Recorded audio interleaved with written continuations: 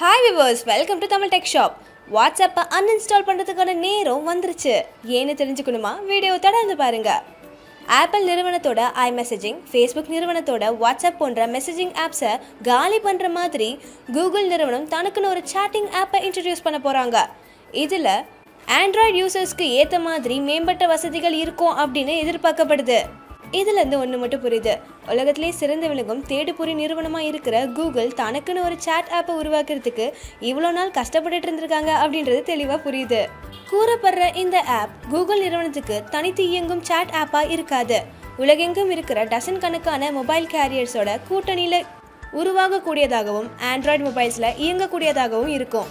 இந்த ஆப்பில் rich communication service அல்லது RCS அப்படின்னு அழைக்கப்படுற தொழில்நுட்பம் மூலமா பயனர்கள் high quality pictures, videos, GIF அனுப்புறதுக்கு உதவியாக இருக்கும். அதோட வாட்ஸ்அப்பில் இருக்கிற மாதிரியே ரீடர் ரெசிப்டுகள் பெறுவதோடு நம்ம யார்கிட்ட பேசிகிட்டு இருக்கோமோ அவங்க டைப் பண்ண ஆரம்பித்தாங்கன்னா டைப்பிங் அப்படின்னு காமிக்கும். இந்த கூகுள் சாட் ஆப்பில் கூகுள் அசிஸ்டன்ட் அம்சமும் இடம்பெறும் அப்படின்றது குறிப்பிடத்தக்கது.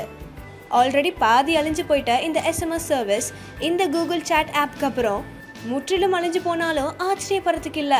லண்டன்ல நிறுவப்பட்ட உலகளாவிய செல்லுலார் நிறுவன குழுவான ஜிஸ்மாவின் அறிக்கைப்படி கடந்த ஆண்டு முடிவில் 350 மில்லியன் மக்கள் ரிச் கம்யூனிகேஷன் சர்வீஸை பயன்படுத்தியிருக்காங்க அப்படின்னு தெரிவிச்சிருக்காங்க. இந்த எண்ணிக்கை 2019 ரெட்டிப்பாகும் அப்படின்னு எதிர்பார்க்கப்படுது.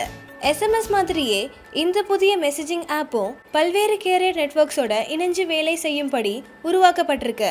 ஆனால் இதோட செயல்பாடு பயனர்கள் கையில் இல்லை, மொபைல் கம்பெனிஸோட கையில் தான் இருக்குது அப்படின்றது குறிப்பிடத்தக்கது. இந்த வீடியோ உங்களுக்கு பிடிச்சிருந்தா லைக் பண்ணுங்கள், மறக்காமல் சேனலை சப்ஸ்கிரைப் பண்ணுங்கள்.